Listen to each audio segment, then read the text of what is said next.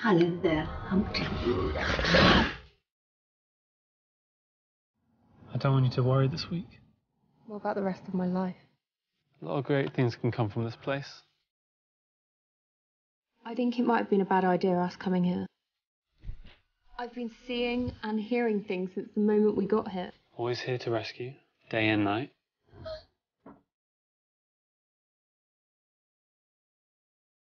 Hello?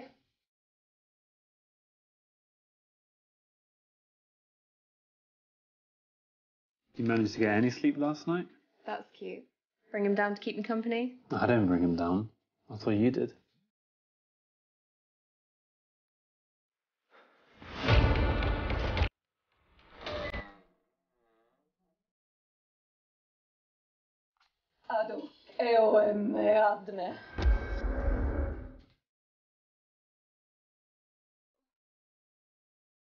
Ain't you an ugly little fella?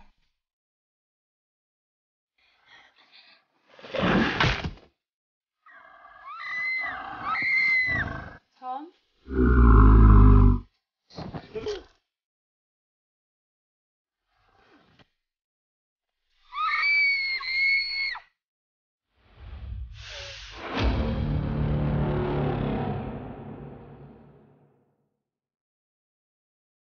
In today's episode, we're going to talk about a film called The Madness of Humpty Dumpty in 2023.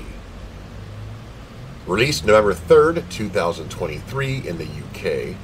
Storyline: a young woman suffering from early onset schizophrenia begins experiencing unnatural occurrences with a strange doll after moving back to her childhood home in the countryside.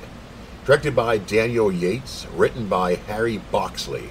Here's the cast: Emily Weber as Bailey, Callum Preville as Tom, Alina Desmond as Humpty Dumpty, Ivan Wilkinson as Officer Fulton, N. Walters as Officer Ramsey, and the cast goes on. Well, this is the third installment of the Humpty Dumpty franchise. I absolutely loved the first one. I thought part 2 was okay, but kind of corny. And now we come to the madness of Humpty Dumpty, which, in my opinion, is better than the second one. Of course, it's a different story. You have Emily Weber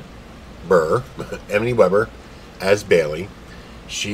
Her mother lived in this home, and you get to see what happened to her mom. She was schizophrenia. She was like borderline crazy. There's a boy named Henry that you come to find out that Bailey played with when she was young. She was more infatuated with her doll that Henry killed himself. Now we're in present day. This doll is still around, which it's kind of weird. Of course, the Humpty Dumpty doll comes alive. We all know that from the first two. So basically, her boyfriend, Tom, a piece of shit that he is, I knew something was up when I was watching his body language, that he was up to something. But eventually you find out that he's let me think, what was it? She was a photographer, I think, and he's a book writer. I can't remember. And the plan was to go to her mom's old place to be able to relax and be able to do their jobs, whatever. Of course, that's not what happened. Stuff starts to unfold. There's a police officer named Officer Fulton, Ivan Wilkinson, that when he came to the house, because a neighbor thought that somebody was breaking into the home and ended up wrong, but she recognized the police officer but didn't know how she knew him. And it comes out later on that was Henry's father.